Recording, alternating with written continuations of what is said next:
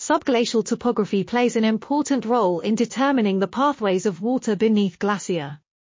Traditionally, topography has been estimated by interpolating data from ice-penetrating radars, but these methods produce unrealistically smooth topographies at smaller scales, which can bias water flow models.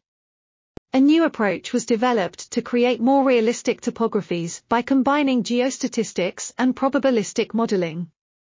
This method simulates subglacial topography based on the radar data, while also taking into account the underlying bed topography. The resulting topographies were then used to route water through the glacier, showing that the flow paths differed depending on the topography.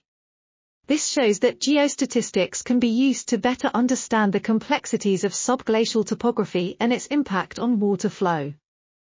This article was authored by Emma J. MacKie, Dustin M. Schroeder, Chen, and others.